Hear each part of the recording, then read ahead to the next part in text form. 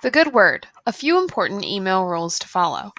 Since email plays an important role in communicating today, it is important to follow some basic rules to avoid embarrassing situations when emailing. You may not win any Nobel Prizes in literature for your writing, but following a few rules for email etiquette can't hurt. There are probably over 100 nitpicky rules for emailing, so we'll just stick to the biggies here. First, never give out your email password to anyone. Giving out your password is asking for trouble. No one but you should have access to your password. Next, did you know that copying or forwarding of private email could be a copyright infringement? It's also rude.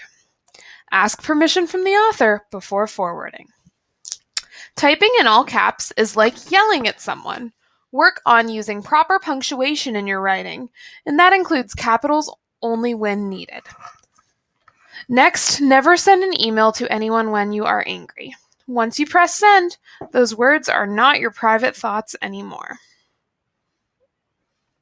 When sending an attachment with your email, be sure to check the size of the file you are sending. If your file's too big, it could cause problems with someone else's email. Keep your emails to the point and try to make them brief. Don't give bad news in an email. Also, think about giving good news by phone. You can enjoy the reaction better. Finally, be certain to close your letters with thanks, thank you, sincerely, or something appropriate. There are many more email etiquette rules listed on the internet. Check them out. You want your letters to be appreciated and perhaps even saved. Always keep it clean and courteous. Your email letters are part of your reputation.